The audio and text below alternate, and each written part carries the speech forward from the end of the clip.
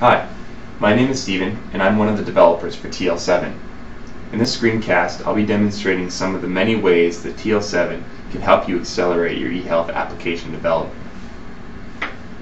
When you log in, you'll be able to see who you're logged in as. We're logged in as Movie. You'll also see that we're using public dataset.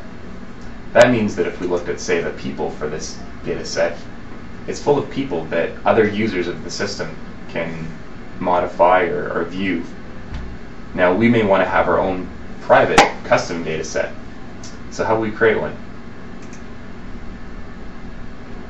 So we come here, we can create our own user data set. Let's call it my data set. Once we've created it, we can then set our active data set to be our own custom one. So now we're working with a fresh, clean slate. Might be a good time for us to make a snapshot of our data set. We'll call it fresh. This means that we can restore back to this state at any particular time we want to.